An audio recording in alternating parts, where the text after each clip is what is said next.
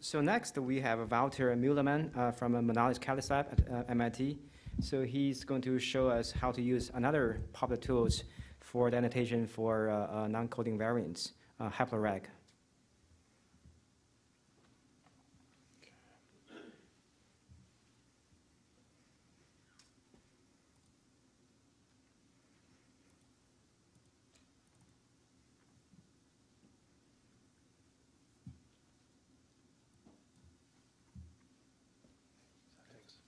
All right. So, like the previous speaker, I am also not the developer of HaploReg, of the tool I'm presenting. I've also been an active user, mostly yesterday. But I will do my best in, putting across the main concepts behind it. So, like the previous tool, the first two bullet points are essentially the same, right? In the sense that we have a lot of variants that we find in all these GWAS studies. They are mostly non-coding regions, and we have no idea what they do, right? So we can use data from ENCODE and from the Roadmap Epigenomics project to get a little bit more insight into, what these regions underlying these variants actually might be doing.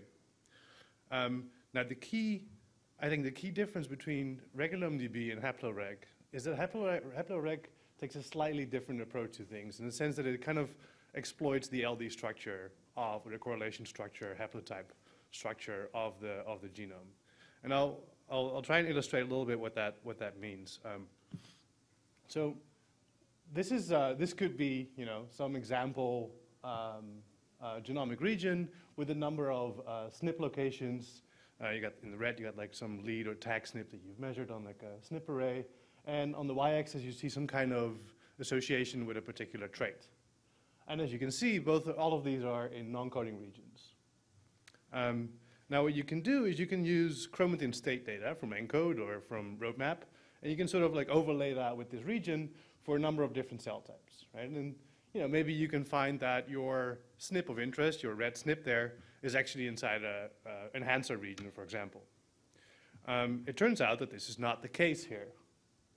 So you can say, okay, well, now we can't really explain what this SNP does or what the underlying function of this SNP might be, so we just move on to our next SNP in the list. Basically, what HaploReg does, and I'm just showing you the chromatin states for GM12878 here, but what HaploReg does is it looks at what is the LD structure, so which nearby SNPs around the lead or tag SNP are in very strong LD with your lead or tag SNP, right? And the idea is that if that LD structure is strong enough, if that correlation is strong enough, that you can also look at the other SNPs that you can impute or you can derive in other ways. So even though our lead SNP is not inside an enhancer region, we now have a bunch of candidates here that we can also look at, if we assume that this is the haplotype block. And we can now also look at whether these SNPs are maybe in interesting regions. And as you can see in this case, at least two of them are in enhancer regions that are specific for GM12878. This is just a cartoon example. Now, if we actually look at a real example, it's not that different. Maybe the cartoon example was derived from the real example, maybe. So here we see again our lead SNP, and it falls actually inside an enhancer region specific for GM12878. But maybe we don't have any further evidence of what's going on there. Maybe if we look at the underlying sequence, so we take this SNP and we look in RegulumDB, there's little evidence to be found, right? So that's basically where it essentially stops with RegulumDB. For HaploReg, you can now say, okay, let's actually look at the other SNPs that are in the same LD block and see whether there's anything underlying those SNPs that might actually give us clues onto what that region might be doing. If you look at that one in particular, that's a SNP that's in strong LD with our first SNP.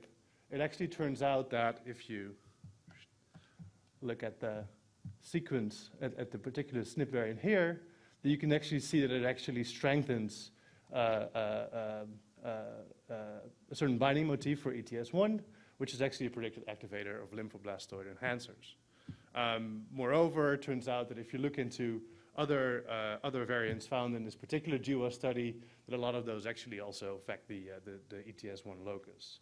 So by exploiting the LD structure, you can get you basically get a second chance at finding a potential regulatory mechanism. So this is really the main difference between RegulumDB and HaploReg. So the initial paper was published in 2012, and more recently there's been another update with, like an update of ENCODE data, update of roadmap epigenomics data, more motif data is in there. There's links to EQTL studies, etc. So this is what I just said, basically.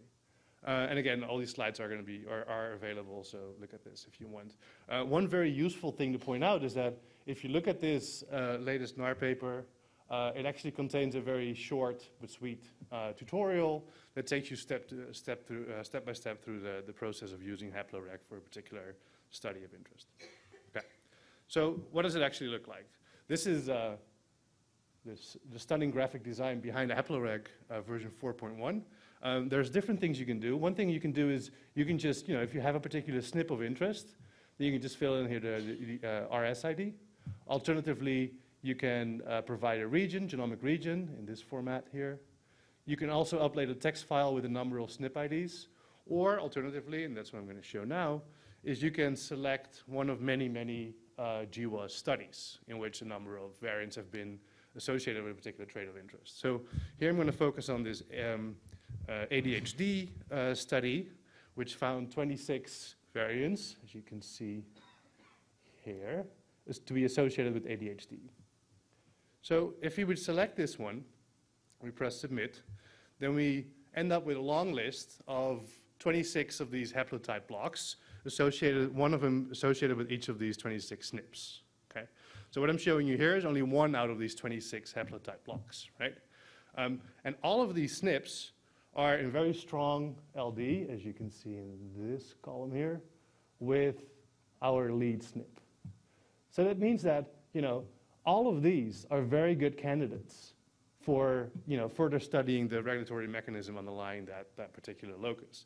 And it's actually, the list is actually a little longer because it's actually up and there in the red. Did you see that in red? So if you focus here, I'll say whenever it passes here, you see the tag SNP. There. Right, there it is. So all of these are in very strong LD with our lead or tag SNP. If we would actually still look at the result page, if we click one of these SNPs here, then it looks a little bit like this. So in this Spartan view, what you can see is that for all roadmap epigenomes, so these are all different cell types, and I'm not showing all of them because there's about 130 of them, you can see what the chromatin state is according to different chromatin state models underlying those regions. And if you do that for this particular SNP, part of the ADHD study, you see that it actually turns out to be a relatively specific brain enhancer. Now you can do a little bit more than this. You can also, if you scroll down on this page, you get more information on other studies in which this particular variant was discovered, right? So for example, HaploReg also includes the GRASP database, which basically contains it's basically a huge catalog of all kinds of QTL hits. And you can see that there's a bunch of studies in which this particular variant has been associated with changes in expression. So that's another thing that's sort of that HaploReg provides on top of RegulumDB, is it actually provides links to EQTL. So you can actually have a sense of, does your variant actually have an effect on expression? And it has several of these kind of databases it includes. Importantly, and this is where HaploReg is again similar to RegulumDB, is it also looks at whether a particular variant is going to disrupt or create a particular binding site. So in this case, we see that there is a P300 binding site in the reference allele or around the reference allele, and this is sort of the log odds ratio or the log odds score of that particular motif instance. And we see that with our particular SNP here, it actually disrupts that motif very, very strongly, and the log odds score really plummets. So these are sort of the different things you can do with HaploReg. You don't have to know the LD structure of your variants, right? So HaploReg takes care of that. So it allows you to sort of widen your search a little bit. You don't have to find, you don't have to stick to your particular variant. You can look around it basically, and HaploReg takes care of all of that. What it doesn't do, what Regulum does do, is it does not provide a score for, these are the different sort of tiers or levels of evidence for your variant. And there's several reasons for that, and we can talk about that later.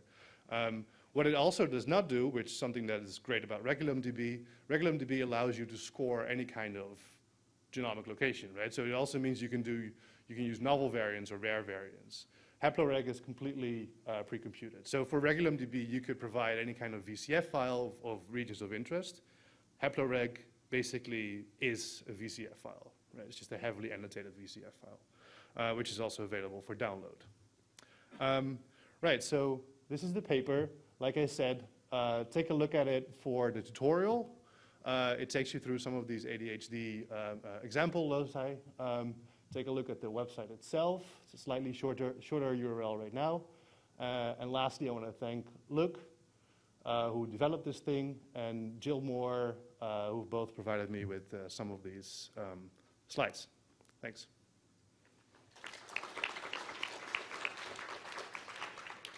Do we have time for 2 quick questions?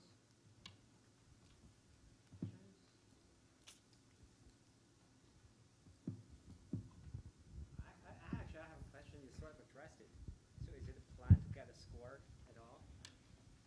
So they can sort them, at least, right? Yeah, you can sort them. I think it's very debatable on whether scoring I think it's very hard to make a scoring non-arbitrary. And I think the scoring of RegulumDB, it's certainly very useful in the sense that you can at least get a sense of what level of evidence there is, but binding of transcription factors or the presence of motifs is not everything, right?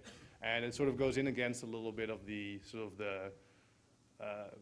unbiased nature of the GWAS studies, I guess, right? So it would definitely be great, but I think devising a score like that is something that is a kind of a field of its own. It would be great, but yeah. So it's not necessarily a question for HaploReg, but is there a plan to do same type of interface analysis for the mouse, or is it just for human? Yeah, good question. Yeah, I totally agree. There should be. I don't know. I will ask Luc and Manolis. I will ask them. That's a good point. It should be there. I agree.